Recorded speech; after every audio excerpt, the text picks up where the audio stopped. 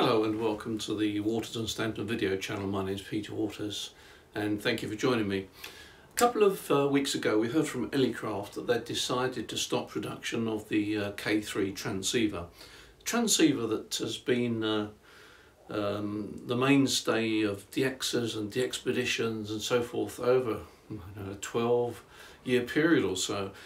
And it didn't come as any real surprise because we knew the K4 was about to be launched, but I thought it would be perhaps an opportune time just to look back on the K3 and see if there's still life in the K3, because I've got a feeling that the demand for the K3 will continue even though you can't buy a new one.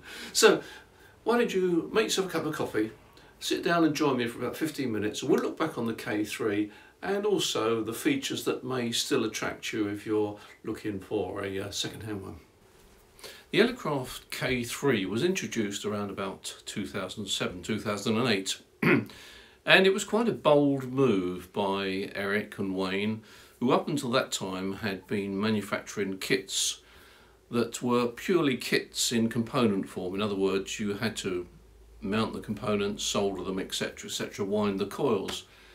But the K3 changed things. It was designed as a modular transceiver, and by modular I mean that these modules were ready built. They were ready built and ready tested, and all the customer had to do was to slot them in, tighten the nuts and bolts up and so forth, make the cabinet, and at the end of, I don't know, probably 15-20 hours you had a working transceiver. And that was how the K3 was conceived. It was designed to be modular, didn't require any soldering at all.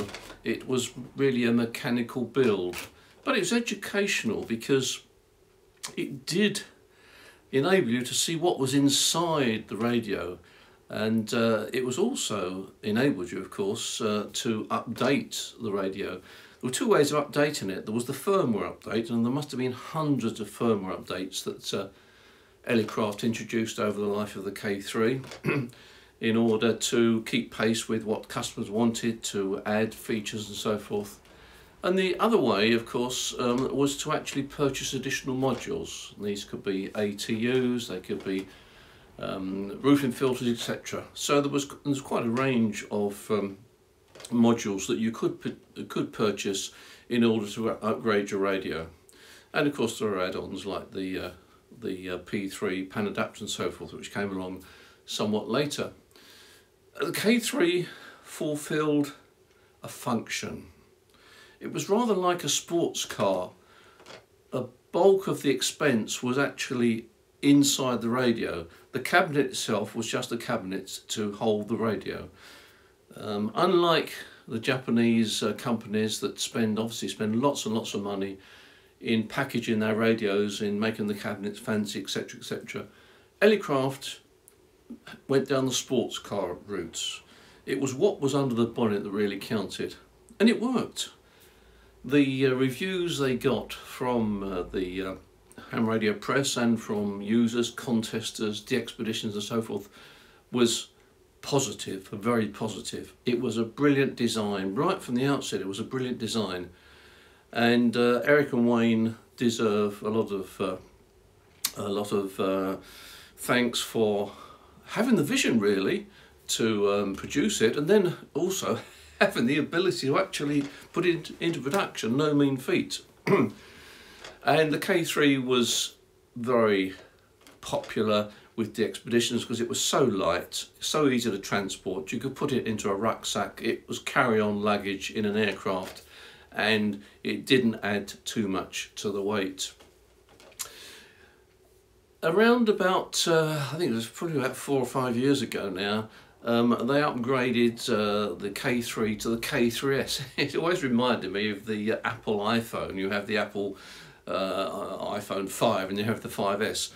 And about 4 or 5 years ago, Elecraft introduced the K3S, which was an improvement. It did improve the performance because the synthesizer was completely changed, but the basic transceiver was still there. And the good thing about it was that in many respects, and in most respects, you could actually upgrade your K3 to a K3S just by purchasing the additional modules, or rather the alternative modules. Again, very easy to install, didn't require any soldering. You could do it yourself, and it was designed for the customer to do it themselves with instructions. And it carried on being probably the best analog transceiver ever, and it stood up against transceivers costing 2 or 3 times the amount of money. The only transceivers that slightly improved in certain respects were the SDR transceivers like Flex Radio, but we were talking about that much difference. And of course we're talking about that much difference in price. So Elecraft certainly had their followers, and deservedly so. But there comes a time when things have to change.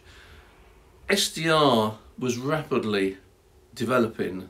Icon were the first commercial operators, or when I say commercial, the first big commercial manufacturers to embrace SDR in a big way, and they did it very, very successfully with the IC 7300.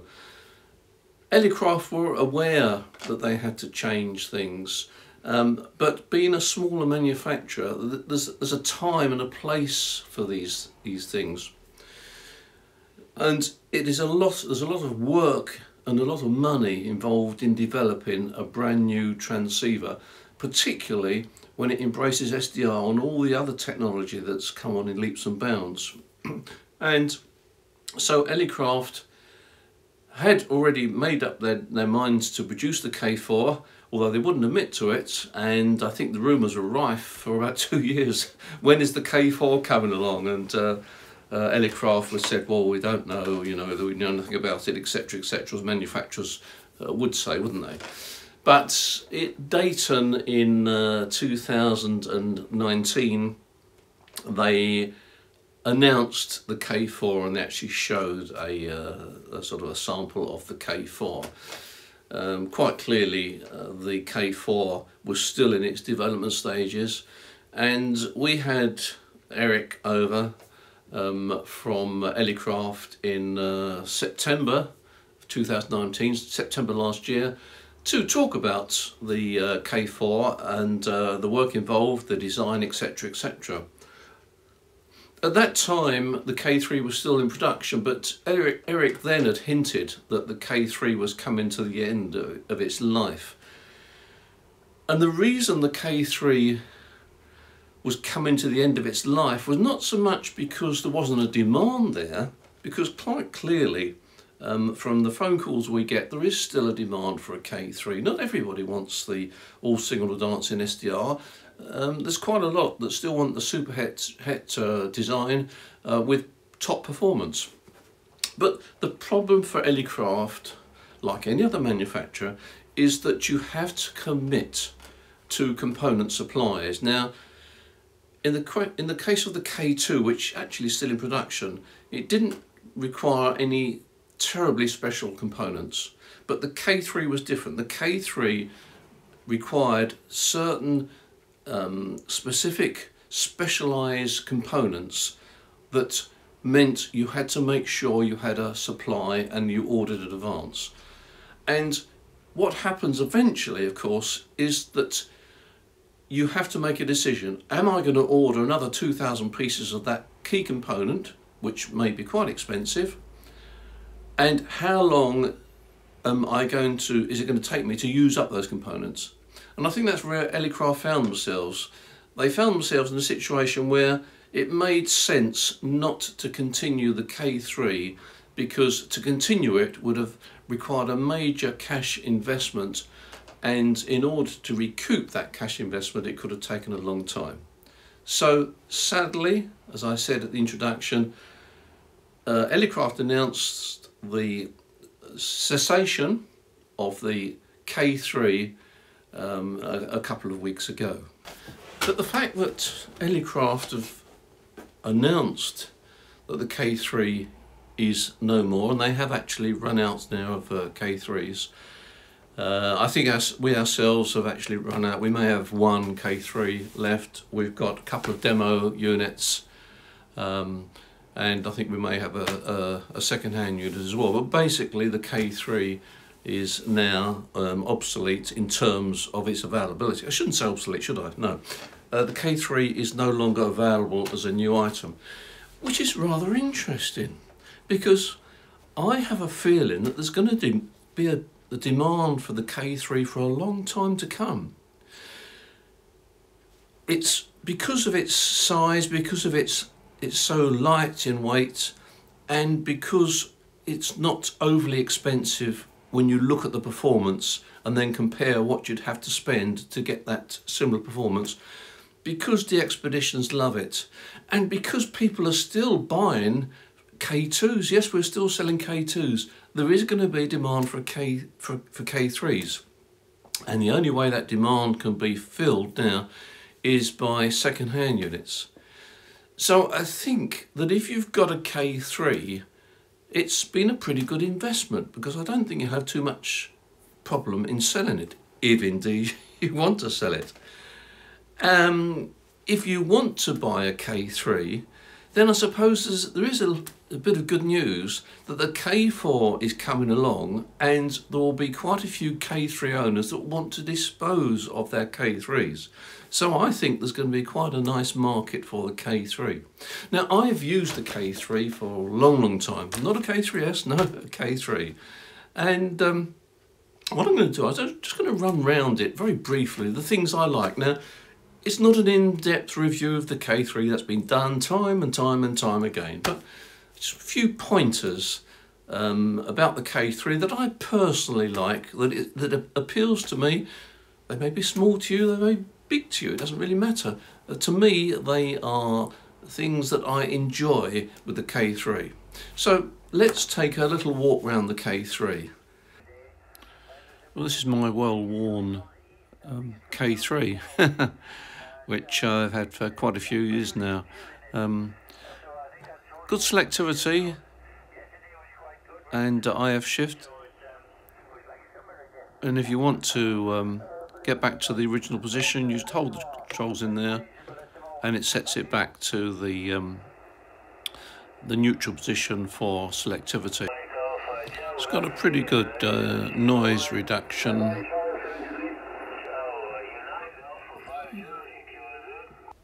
One of the good things about the K3 is that everything is controllable from the front panel virtually. If I press this metering button, you'll see we go from SWR and RF to compression and ALC. If I want to generate a bit of RF for tuning, I just press that button there, and I've got carrier going out at a set power level. Press it again, you saw on the left hand side the SWR. But you've also got a digital SWR meter built in. If you look, as I press the tune button again, hold it in, you see I've got 1.7 to 1 SWR, a digital reading, and it comes at no extra cost. It's got a built-in antenna tuner. And if I want to bypass the antenna tuner, I just hold that button in, and now we bypass the ATU. Hold it in again, got back to the ATU in circuit. One of the things I like is that when you touch a control, you very often get an indication on the display. Now I'm on sideband at the moment. If I touch the mic gain control, you'll see that the mic gain comes up on the panel and it gives me a digital readout of the level. Likewise, if I touch the compression control, up on the panel comes compression and the level of compression is shown. And if I hold that same control in there, press it once, we now are able to control our power. This is all done from the front panel. And if I switch over to CW, the mic gain becomes the speed control.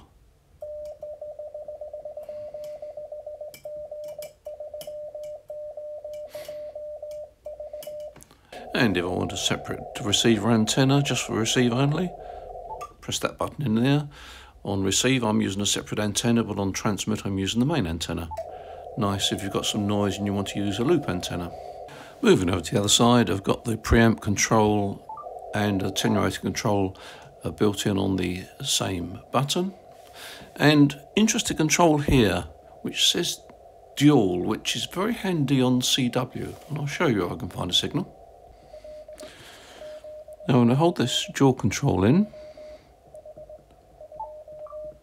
That switches the audio filter in. And you can hear the signal just jumps out. There's another example, fairly weak signal. Audio filter in, audio filter out. That's the spot one to tune in the CW signal automatically, and you've got the button there, CWT, enables you to decode CW and PSK31 and RTTY on the screen there. There's lots of other controls on the front panel, but they're the ones that I thought I'd just point out. They're the sort of controls that I use quite regularly. Now on the back, it's a standard K3, except that I've got the extra IF board in there, which enables me to have a separate receiver antenna there, transverter in and out if you need it, and also you can take an IF output from there. As this model's got the auto ATU built in, and you can always tell whether there's an auto ATU built into K3 if there's two antenna sockets there. The standard K3 has a single antenna socket, but with the auto ATU you get an extra antenna socket there.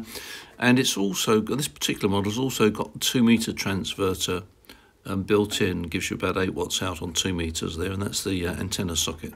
So just a few extras there. It's altogether a nice package, very light, easy to pick up, put in your rucksack. Well, so rucksack, fairly large rucksack. Anyway, it's carry-on luggage for an aircraft, that's for sure. Well, there we are. I hope you found that video interesting. Thank you for watching, and if you found it useful or informative or just interesting, please press the subscribe button just to show that we're on the right track. And don't forget the ham radio store we operate here in Portsmouth.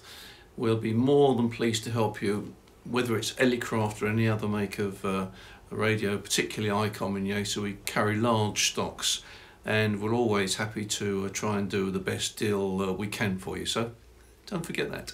Give us a buzz. In the meantime, as usual, enjoy your ham radio. Thank you for your company. Bye.